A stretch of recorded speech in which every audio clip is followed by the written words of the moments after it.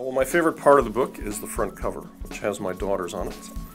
And they inspired me to write the book. I have for many years written about children's issues in the context of philosophical literature on children's rights.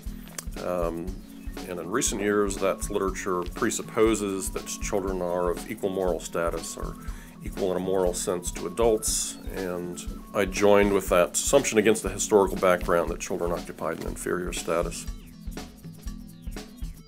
One day, or several days, just looking at my girls, full of life, full of engagement with the world, I felt some envy, and it occurred to me that perhaps they are, in some morally relevant way, better than I am, in part because of these qualities that they have, including their engagement with the world, but also their physical capabilities.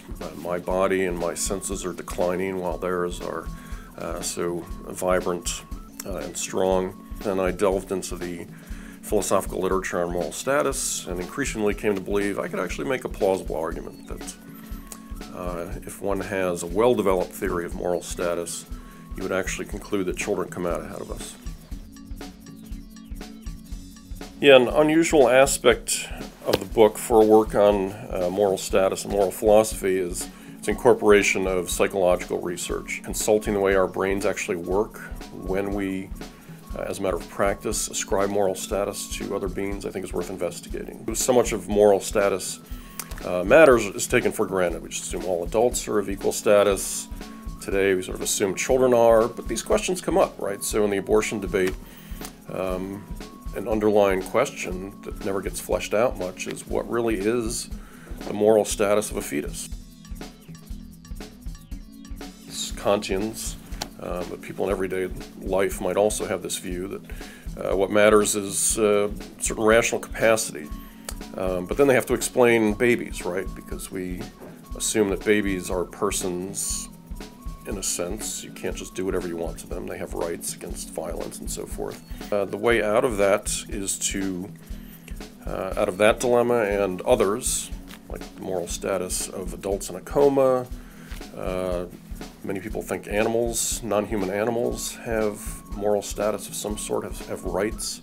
How do you explain all that if all you think that matters is autonomy? And the competing view, which is typically advanced by the animal rights folks, is it's not autonomy at all, it's sentience. It's the ability to feel pleasure and pain. That's what matters. All animals have it, so they all have some moral status. I maintain that if you look at the way our moral brains operate, we do both of these things. The next step of the analysis is to say, recognize that all of these things can vary in degree. And so we might say fetuses have some, but not as much as a person after birth. Persons in a coma have some, but perhaps not equal. Dogs and cats have some, but perhaps not the same as human beings. In terms of policy and legal conclusions, it's permissible to subordinate the interests of adults to those of children. So if you imagine any situation where there are trade-offs to be made, adults and children have pretty much equal interests at stake, it would be requisite, morally, to favor the children over the adults. And that could be true with spending from the public treasury, use of public space.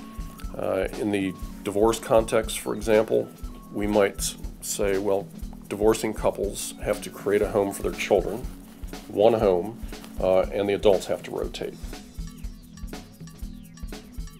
Yes, my younger daughter actually picked up the book when I brought it home a couple weeks ago and started reading it and skipped quickly to the conclusions, what should follow from children's superiority, and started quizzing me on a few things about whether I was complying with my own conclusions. And